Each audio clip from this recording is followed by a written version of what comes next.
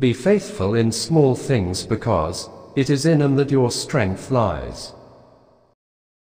Faith is taking the first step even when you don't see the whole staircase.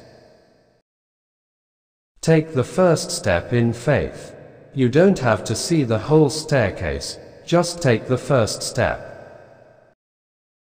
All who call on God in true faith, earnestly from the heart, will certainly be heard, and will receive what they have asked and desired. Before the throne of the Almighty, man will be judged not by his acts but by his intentions. For God alone reads our hearts. The keys to patience are acceptance and faith. Accept things as they are, and look realistically at the world around you. Have faith in yourself and in the direction you have chosen. Doubt is a pain too lonely to know that faith is his twin brother. Faith is a knowledge within the heart, beyond the reach of proof.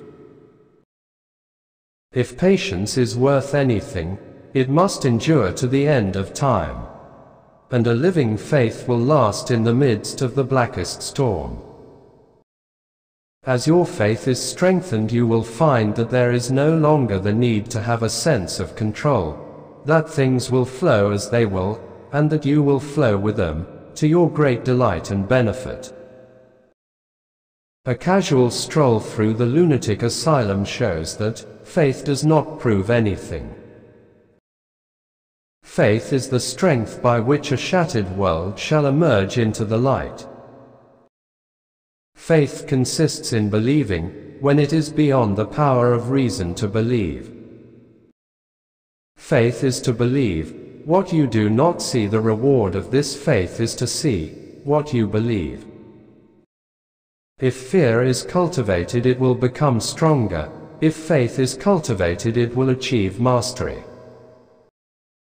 Faith is not something to grasp, it is a state to grow into. Every tomorrow has two handles. We can take hold of it with the handle of anxiety or the handle of faith. Belief is a wise wager. Granted that faith cannot be proved, what harm will come to you if you gamble on its truth and it proves false? If you gain all. If you lose nothing. Wager, then, without hesitation, that he exists. Faith and prayer are the vitamins of the soul. Man cannot live in health without them.